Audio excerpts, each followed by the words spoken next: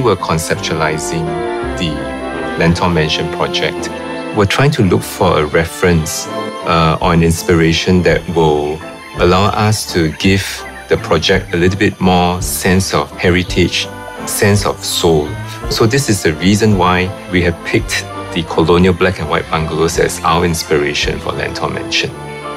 These black and white bungalows tend to be nestled in hilly areas with trees, thick foliage, and they've got a very interesting contrast between man-made and the natural environment. When dealing with heritage icon and trying to draw inspiration from it, we need to be very careful, because if we just appropriate the icon and its characteristics, then it's kind of a shallow way to do it. On the other hand, if we kind of draw inspiration from it, then the sense of the inspiration will be felt but at a deeper level. So the design process for us was actually had to go through many rounds of iteration with the architects and the landscape architect, figure out how to strike the right balance between drawing inspiration and just imitating the heritage icon.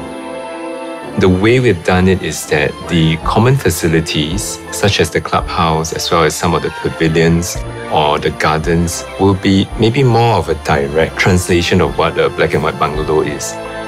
For the residential blocks, apartments, the inspiration will be a little bit more subtle, and really we just go to the fundamentals of natural ventilation, the sense of materiality that we can feel, and also the connection to nature that kind of guides us in terms of the way we design the apartment blocks.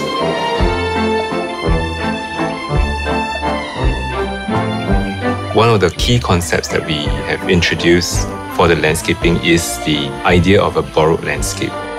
We try to blend the edges and select species that would also blend with the vegetation that is outside, so that the sense of the landscape would flow seamlessly from internal to external. Transformation of the Lentor estate have created a vision of an estate with built and nature highly integrated together.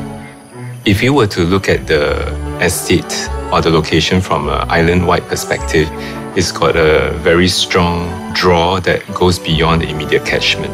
Firstly, it's served by the Thomson East Coast Line, and the entire estate will also have very good access because it's planned from day one to have a shelter walkway to the MRT station wherever you are.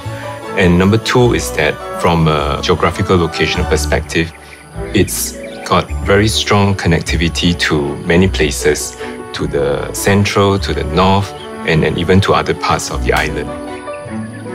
Lentor Mansion is also a 5-minute walk to Lentor Modern mixed development. In the mixed development, you have various amenities like supermarket, retail, F&B.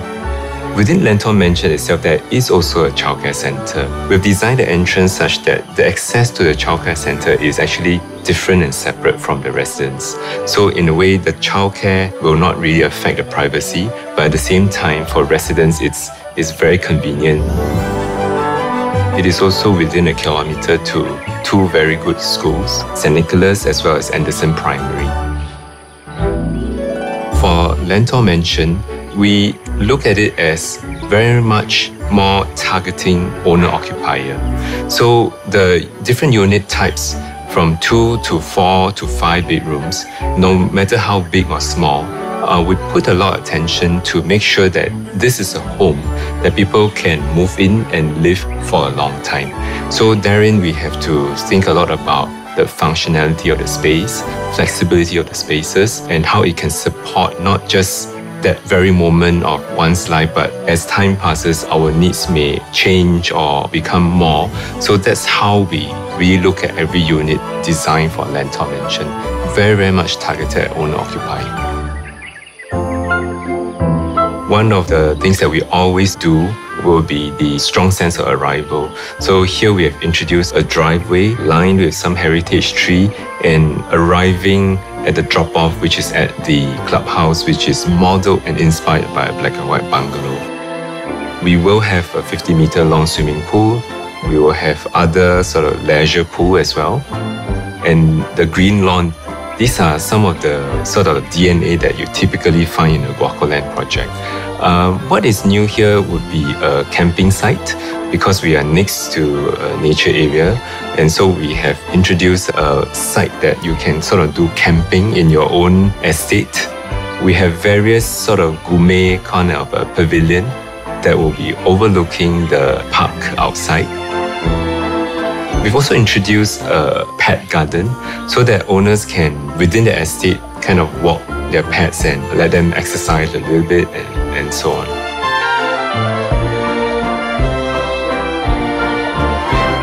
What is interesting about the Lentor area is that it wasn't set up as a master development, but in some ways we have almost become a master developer for the Lentor area, because we came in for the first site, the first and only mixed development that's linked to the MRT station, and so this essentially will become like the town center or village center for Lentor. So we do feel that we have somewhat contributed almost like a master developer.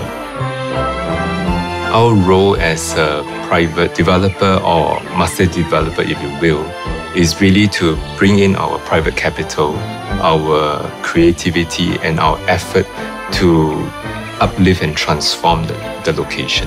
And by bringing in the community that will appreciate and be very committed to this estate, it will have a long-term positive impact on how this place will eventually evolve. This is a brand new creation. We really wanted to create a sense that the residents who would live here will feel like they are actually in a place with history, with heritage and soul.